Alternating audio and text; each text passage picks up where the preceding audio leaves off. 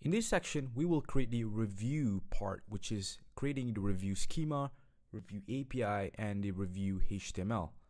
But for the HTML part, we are going to skip because I'm going to present you with the file, because it is pretty much the same as like the other form. Like, it's pretty repetitive, so I don't want you guys to waste your time on writing repetitive stuff, except if it's related to view or writing a routes like Node.js and so on. So let's go ahead and continue. So go to your server and go to your models and create a new file and name it review.js.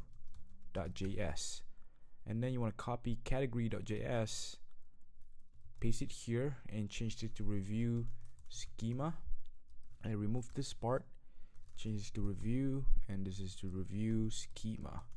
And inside review, there will be a couple of fields or attributes that we need to add, which will be headline, data type will be string, and then body, which will be string as well, and then we have rating, and then we have photo, because user can add a photo as well, and then product ID, type schema, types object ID, and then refer to product.